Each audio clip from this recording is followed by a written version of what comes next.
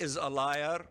His spokesperson and digital spokesperson tweeted that Israel did the hit, thinking that there is around this hospital a base for Hamas, and then he deleted that tweet.